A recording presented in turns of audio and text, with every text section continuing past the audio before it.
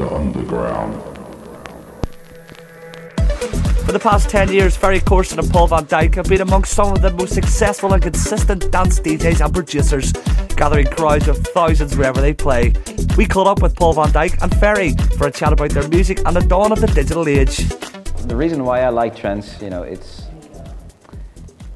I love it when people really go off. When I see 5,000 people, 10,000 people in front of me, I want them to go nuts, go crazy. I'm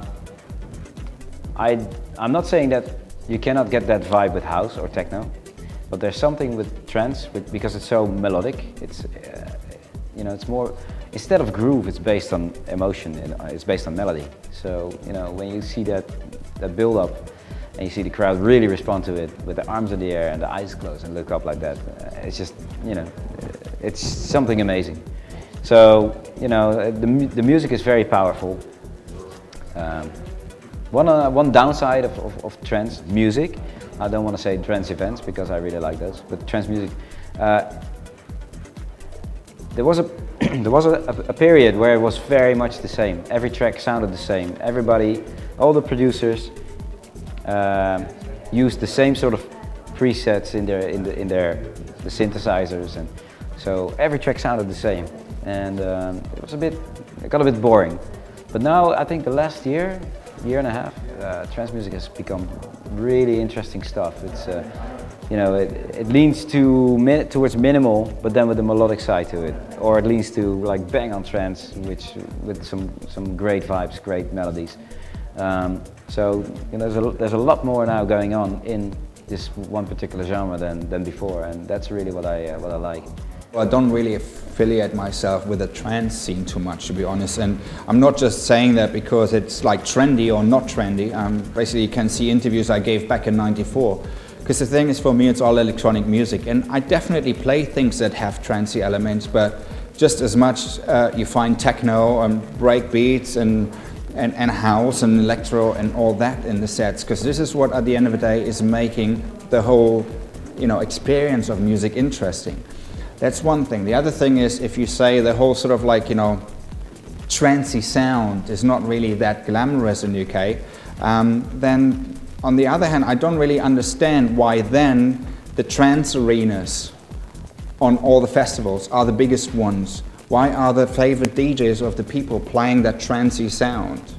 That doesn't really make any sense. So at the end of the day, it's probably coming down to media attention and a certain sort of wrong reflection in the media of a particular musical style. Because at the end of the day, it's like you can go to any of those dance festivals. The biggest tent is always the one where they play the full-on trancey sound.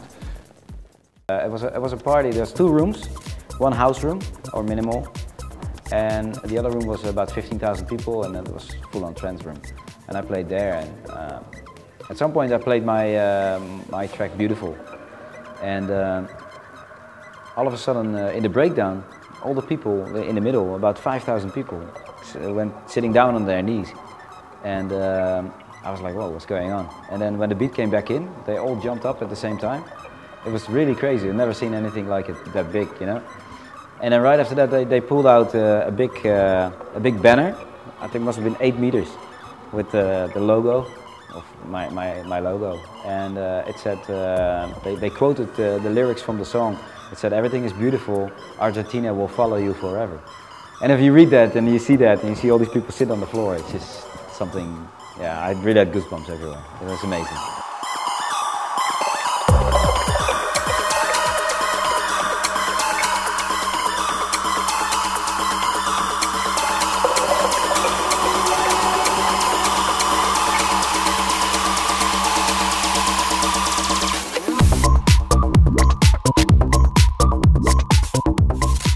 I hate it that people think that they can just download everything and they don't understand why it's harmful. If everybody would just download stuff and none of the producers make any money anymore to put back into their studio, then yeah, if you keep doing this, and then in a few years' time you can forget about listening to music because there won't be any. There's one thing that we should never forget. It's not just about an individual artist maybe earning less money if you download the music illegally. It's a very complex setup. Because if that artist, that particular one, you know, doesn't make any money from making music anymore, he's not going to be able to buy new synthesizers.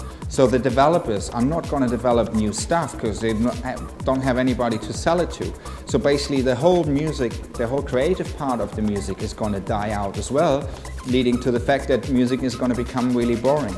And unless we develop other sources of income that are involving the creative process of making music, you know, we have to find a solution for that. And at the end of the day, I mean, I can just speak for myself. I'm spending hours and hours and weeks in the studio, and you know, trying to do what I do as good as I anyhow can.